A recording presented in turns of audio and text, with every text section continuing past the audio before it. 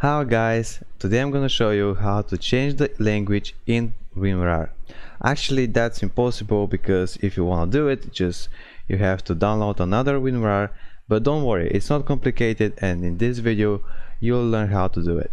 So let's move on point how. So search in Google here WinRAR like this and open not the first link but open the second link here, and as you can see here we have a lot of different languages which we can download for WinRAR, like Korean, we have English too, we have Chinese also, and Arabic, and yeah, let's say we want to download the English version.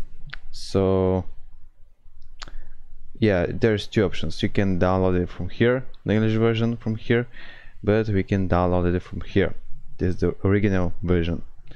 So click on it, click on download, and I mean click, yeah, on the downloaded file, click on install, click on OK, click on done, and now you're done. And as you can see, when we open the WinRAR, is with another language: add, extract to, test, view, delete. Yeah, that's it. How to change the language in to English if you want it.